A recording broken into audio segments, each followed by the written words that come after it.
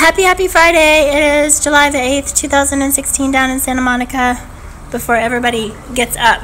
So today is be brave enough to travel the unknown path and learn what you are capable of, and that is Rachel Wolchin. So always travel the unknown path. Even when people tell you not to, just do it, and it will take you to places you have never been before, and it's beautiful. So never be afraid to go your own route, because it's pretty awesome. So I hope you had a phenomenal rest of your Friday. Yay for another beautiful day. Happy day today.